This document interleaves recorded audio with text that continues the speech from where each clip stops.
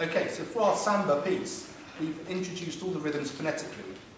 So we've got a nice simple rhythm which we can all remember that are relevant to each of our different instruments. So the first one we're going to do is our ganza, or our shaker, and we're going to do our first rhythm, which is X and so our loud accent is our nice push to one side, and others are just each of the movements that we do to go backwards and forwards to get our nice rhythm. Okay, are we ready? Got our imaginary ganzas in our minds? Here we go.